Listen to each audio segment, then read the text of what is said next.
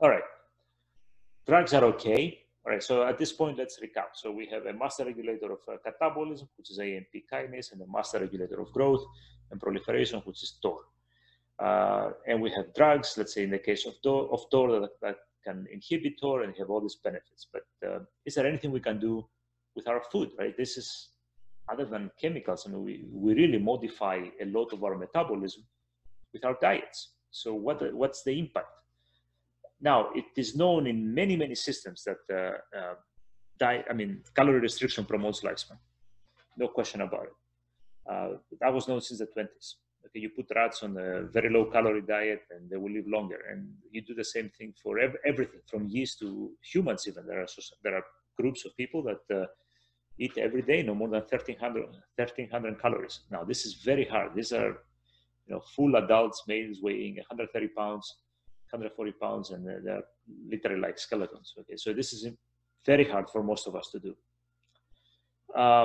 So there is a lot of interest now in trying to evaluate different diets for various health benefits, not just losing weight. This is a different situation. So before we discuss those findings, it's important to introduce a concept, the geometric framework approach in evaluating nutrients and diets. And by the way, the Bemer lab here at AMU uses this approach, so I stole the slide from them. And the idea is this: we don't really take super defined diets with one nutrient or two, right? So we have complex diets. I mean, we really eat a lot of stuff every day. So how do you evaluate the impact of one nutrient over another, right? And how do you know where you get the most or where you have to stop eating, and once you get enough, and so on and so forth? So in an ideal world, when you have to get nutrient A and nutrient B on this axis, you eat until you reach this magic concentration of both A and B, and you should be satisfied at that point and you stop eating, right? But again, that works fine if you just need these two nutrients and you know exactly what amount of these nutrients exist in your food. If you really need one of these two nutrients, one of the other, and your diet is rich, let's say in B versus A, how are you ever going to get that amount? Well, you keep eating more and more and more until you get enough of A, right? So that's the whole idea. So you eat something that's rich in one part but not on another part, you will not still stop eating, until you get enough amounts of both nutrient A and nutrient B, right?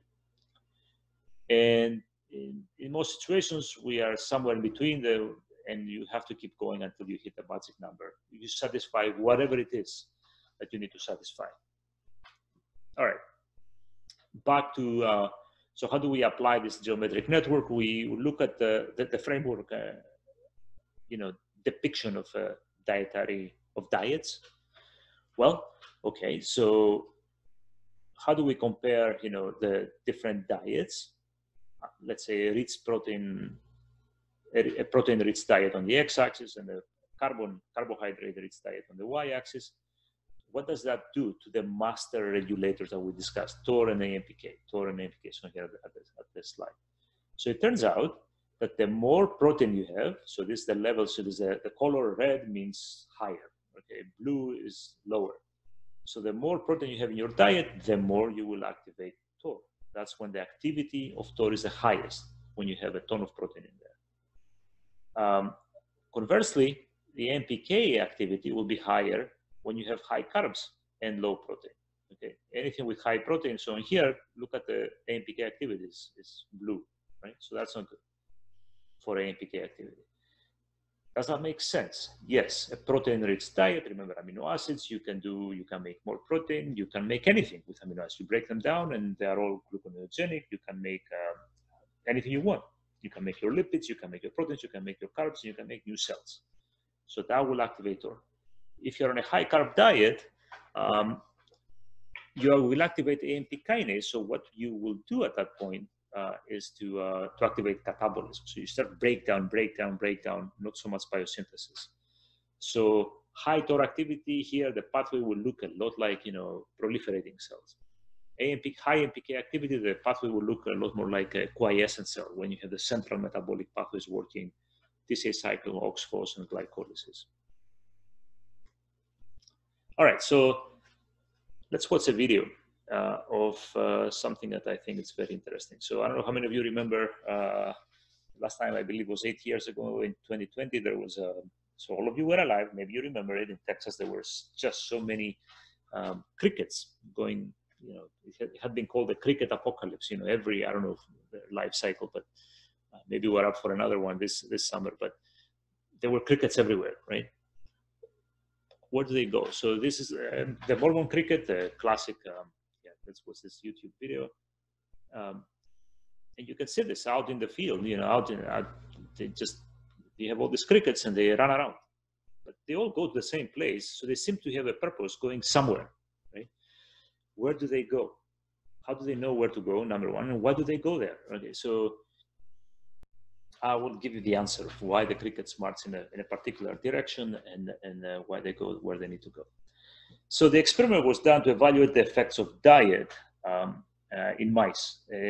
It was a super big study, you know, published in a very prominent journal 5 or so years ago.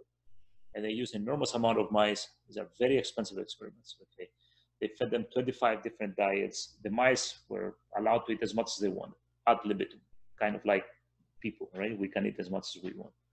And the diets varied really in 4 things: the amount of protein, fat, carbs, and energy. Okay, so the investigators went to test several things. You'll see what they measured based on altering these general, you know, components of every diet, and of course the energy equivalent. And these mice got some super good health care. They were from late middle age and on. You know, they were monitored all the time with various scans, and we know exactly the effect of these diets on mice, on the physiology of mice. So first of all, they normalized that all the diets had the same dry matter intake. Okay, so it's not a matter of how much just bulk you eat. Okay, the quantity of the stuff changed in these different diets. Okay, anywhere from 5 to 60% in the super high protein diet, and the same for all these other components. But the amount of stuff that covered these different possibilities was the same. So that was accounted for. And then they looked at, move myself here. This is actually really cool. They look at when the mice stopped eating. Okay, at which point they could measure. You can measure in the mice how much food you put in, and because they eat, you know, freely as much as they want, then you see how much is left. So you assume that whatever was gone, they ate it. So it turns out that mice ate a lot less or when they were on a high protein diet, right? And this is a half maximal nutrient intake, which is a general marker, let's say, of how much they eat. When they were on a high carb diet, okay, they ate more. When they were on a high fat diet, this is when they ate the most ridiculous amount of food, okay, super much. So if you're hungry and you study very hard for a biochemistry exam or something like this, and and you're hungry, you have the munchies, what's the best thing to do? To eat a high fat snack or a high protein snack? You know, a high fat snack will not satiate you. You will feel hungry soon after you finish one snack. Then you want to eat a second one, and a third one, and a fourth one. That's the situation here. On the other hand, if you have a high protein snack, you will feel full. You will be satiated, and you won't need to eat anymore again. I mean, and that kind of makes sense. I mean, to me, the most filling meal I can have is like a steak. How often are you hungry an hour or two after you ate a steak? I mean, that's just impossible, right? So that's the situation here. And so that's kind of nice to see. So whatever, that already gives you a clue that the mice really are after protein. They want to eat protein. So the moment they eat a little bit of protein, this much of food, but it's super high of protein, so not a little bit of protein. They eat a lot of protein, but not as much food. They're not hungry again. They don't need more. Conversely, on the high-fat diet, they have to eat all the time.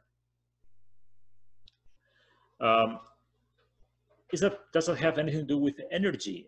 No. So they're not really after energy, okay? Because this is the high-protein diet, the high-carb diet, and the high-fat diet. And of course, if they are, they stop eating, even though the energy intake was low, okay, and that's shown by the color blue here, right? As opposed to the high-fat diet, of which of course is super high in energy. We have talked about how good fats are. You burn them down, the beta oxidation, you get a lot of kilojoules, but clearly they were not after energy. Otherwise, they would keep eating here on the high protein. Right? So, we're hungry not because we don't have enough ATP for the most part, right? We are hungry for something else. Otherwise, we would be completely saturated with the most energy-rich food we can eat, which is fat, right? So this is really the moral of these graphs. Eating high food will not satisfy you and make you eat less. Instead, you keep eating more and more and more. By why do the crickets march? All right, so let's watch this again. It's kind of interesting. I mean, it's really what I want you to pay attention to is how they have a direction. They march to a specific point. They are not random. There is occasionally a weird guy, but all of them go from left to right, right? So that's the idea. Why do they do this? So the researchers did this, okay, and they did the simple thing. So they were out in the wild. I will explain this graph. Hold on. We got the video going again. Wow, look at the Mormon crickets. All right. Stop. All right. Okay. So I assume you share, hold on, you share screen. Yes. Okay.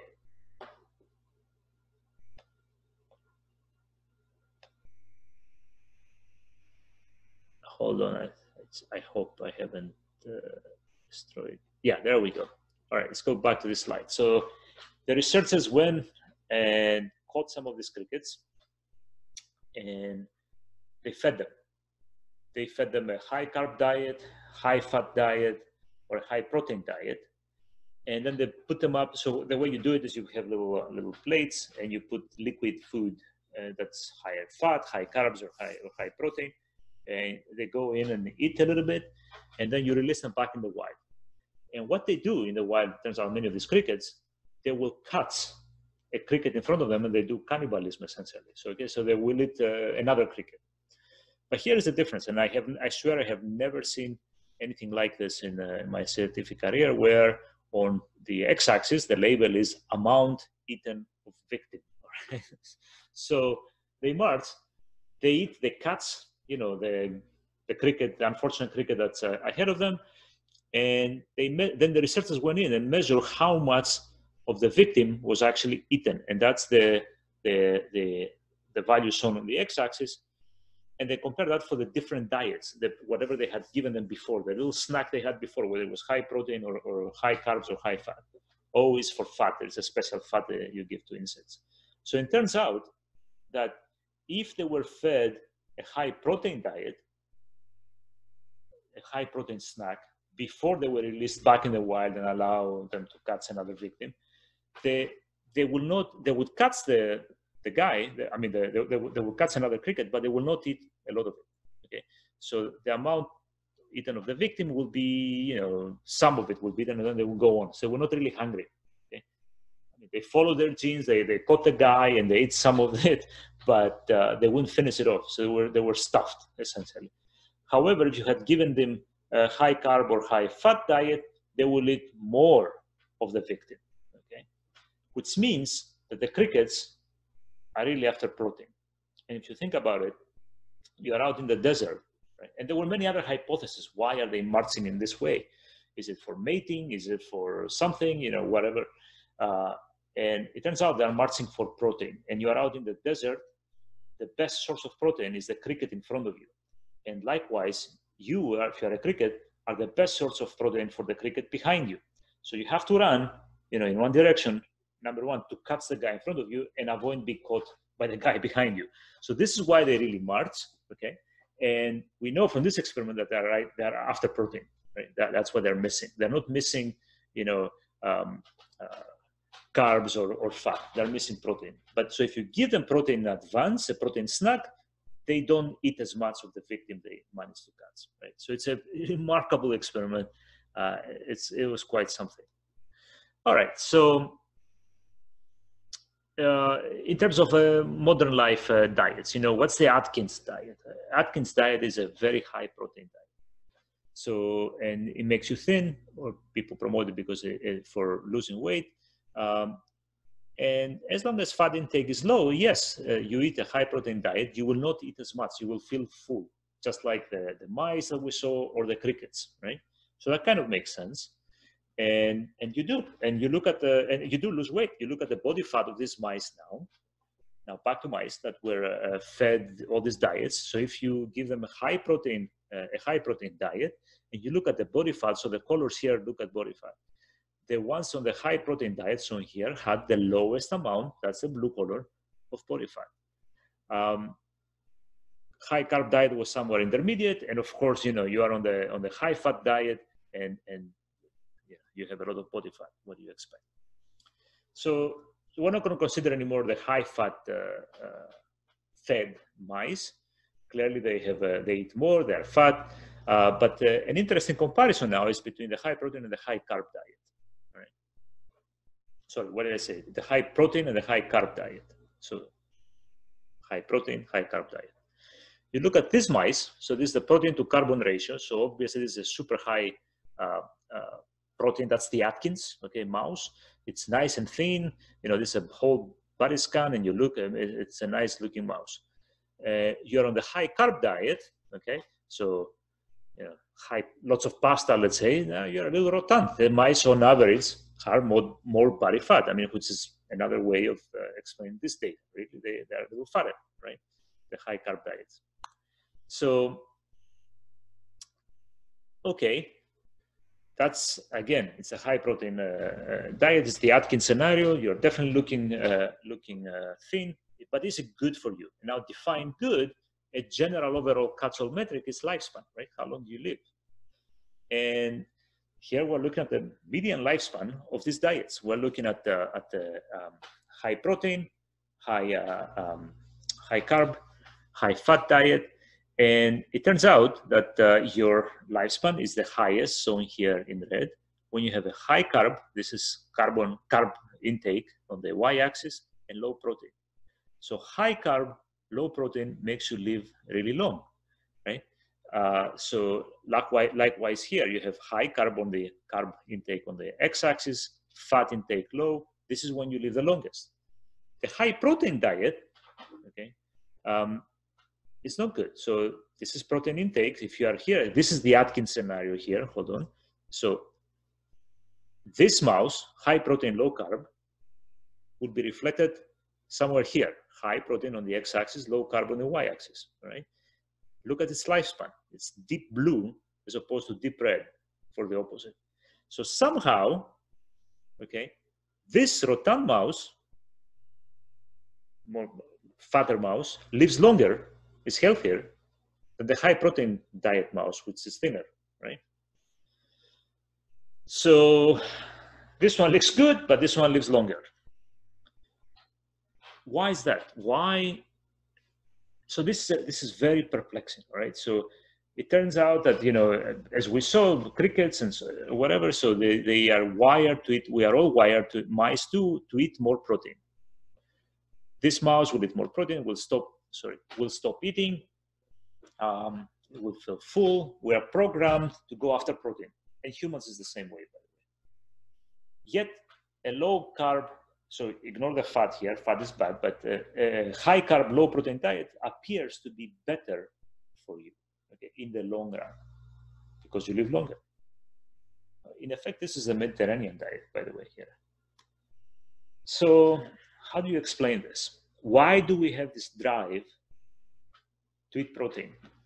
Well, people took some insects. They took the fruit fly, classic laboratory animal, the Q fly, which is a house fly in Australia, and they took the field cricket.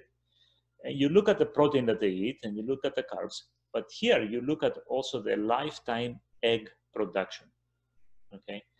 And it turns out where you are on the, the more protein you eat, okay, the more eggs you will produce in your lifespan. So that kind of explains the drive to eat more protein, right? Remember, evolution selects through populations. So evolution doesn't work on an individual. So this effect that you see is on an individual. But on a population, what really matters is how many progeny you produce, how many eggs you lay, how many children you have, right? And for that, you need to have protein. Why? Because to make new cells. This is really what it is. This is to drive biosynthesis. Your whole anabolism has to be very high, okay? So you can have more progeny. But you may ask, isn't that bad for the individuals? Well, evolution again doesn't care. As long as you procreate and you generate children, I mean, you're basically done. I mean, this is there is nothing more to do for the population. So what if you don't live as long? I mean, as long as you've lived long enough to generate your progeny, you're done. So in this case, what you see is really the evolutionary drive that is conserved from yeast to insects that you saw, mice and humans, to go after protein. Which, of course, now on an individual basis, especially if you're a middle-aged man like myself, you see how that can have adverse effects in terms of lifespan. And so that's the general idea, right? So the data I showed you, it explains why we're after protein. It explains, the basis of it. It all has to do with maintaining a proliferative status. And once you do that, then you can take a hit as a population on lifespan. But if you care about now the individuals and the elderly and delaying as much as possible the onset of all these chronic diseases, being on a high-fat diet as a guideline is not really, on a high-protein diet as a guideline is really not going to help you, because you're going to get all kinds of chronic diseases. And also explains why. Sorry, one more thing. Why TOR inhibitors, which promote, remember, TOR promotes anabolism. You inhibit anabolism, and all of a sudden, okay, you live longer. So this is the idea here. You're on a high protein diet, you will activate TOR, you will activate anabolism, but you will not live as long. Here, you're on a high carb diet. What does that do? It activates AMPK. Okay, you go through catabolism, you do your glycolysis, TCA cycle, OXPHOS, and you will live longer. Okay, so in general, at the molecular level, what really happens is high TOR promotes aging. Therefore, that's why rapamycin, which inhibits TOR, increases longevity. And any other interventions that also increase AMP kinase, and there are many other hits that suggest that that's how they do this, they will also promote longevity. So this is where the science is going in terms of signaling pathways, which ones you inhibit and which one you promote in order to live longer. So you inhibit TOR and you activate AMP kinase, and that will increase health span and longevity. Now, is there any way to do this with your diet? So I'm not on any calorie restriction, but this study was published. It's a periodic diet that mimics fasting, okay? And it has all kinds of benefits. So it increases longevity in many model systems. And in healthy individuals, humans, it seems to improve health span in a variety of ways. So I heard about this when we were at a meeting 5-6 years ago, and I presented the ibuprofen results that I had told you about earlier, and they presented this data. It was not published yet. So I asked my collaborator, who's Brian Kennedy, the one who discovered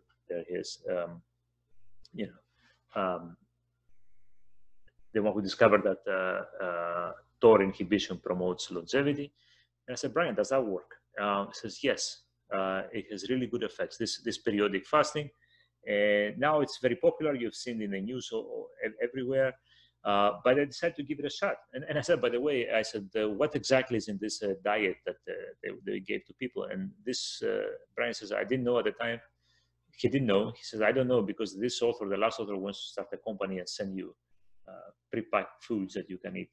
So the way this works is instead of being on a fasting diet every day or calorie restriction, just 5 days a month, consecutive days, you only eat 750 calories a day. That's all you get. And importantly, these 750 calories cannot come from protein. So you limit your protein intake. You try to inhibit TOR, okay? So that's the whole idea. So instead of taking rapamycin, you take very low protein for 5 days. And they found that this periodic fasting improves lifespan and stress resistance in yeast. It increases the lifespan of mice and has all these beautiful things.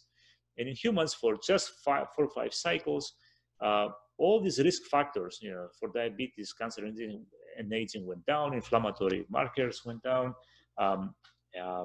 Cholesterol went down, lipids, all kinds of stuff. So I figured, okay, I'll try it. And I was doing it until last year. I was doing it for 5 years straight. And now with my life the way it is and the schedule, I cannot do this anymore, but I will get back to it hopefully at some point. So this is the last slides I'm going to show you are really me. Okay, this is before I got on this periodic fasting in the spring of 2015. By the way, I never had any health issues, but this is my blood panel, the lipid panel. Cholesterol was 178, triglycerides were 66, and so on and so forth. So below, the triggers, but still they were what they were, right?